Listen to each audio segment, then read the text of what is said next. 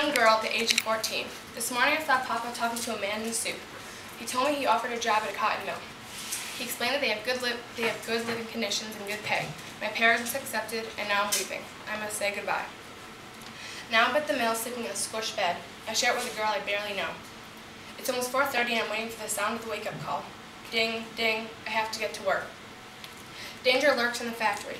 Bad air quality, floating cotton is being inhaled, the risk of falling in an elevator, and if our hair is down, it can get caught in a machine, killing us.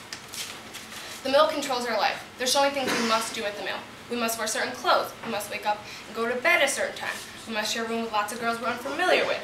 We must wear her up. We must sleep 2 to a bed, and we must work 11 hours a day.